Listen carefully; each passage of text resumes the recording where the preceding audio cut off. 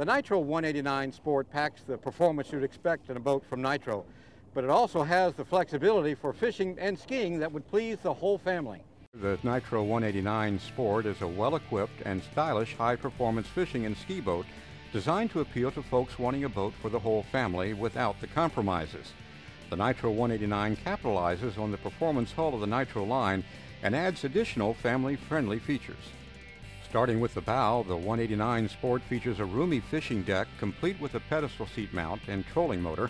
Controls for the rear engine are conveniently built into a panel forward of the deck. The bow also includes a large in-deck storage compartment and two smaller compartments for your gear. The pedestal seat installation is quick and easy. But if fishing is not what you want to do, the 189 Sport also features two padded sun lounging positions at the bow, each with its own padded backrest. And when you need to use all the deck space, the sun pads are easily removed. Note also the convenient cup holders and handholds near the sun lounges. One of the great things about the Nitro 189's hull is its tremendous stability. As you can see by me just walking from one side of the hull to the other, nothing dramatic, nice and stable. Moving amidships to the main seating area, the 189 Sport features a wide deck for its 18-foot size and comfortable seating.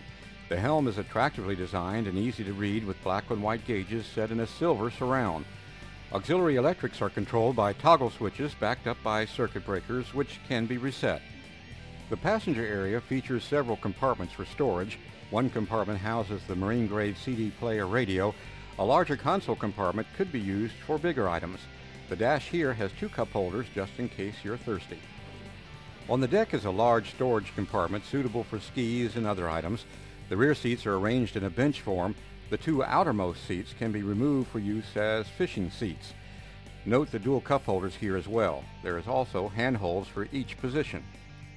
At the stern is a wide compartment suitable for storing fishing rods or a couple of skis. Just behind that compartment is the boat's live well, which is accessed by two hatches. There are also two additional hatches for access to the battery and engine oil reservoir. The sturdy ski pylon mounts well into the boat but can be easily removed in a few seconds by turning and pulling out. It does take some strength, however.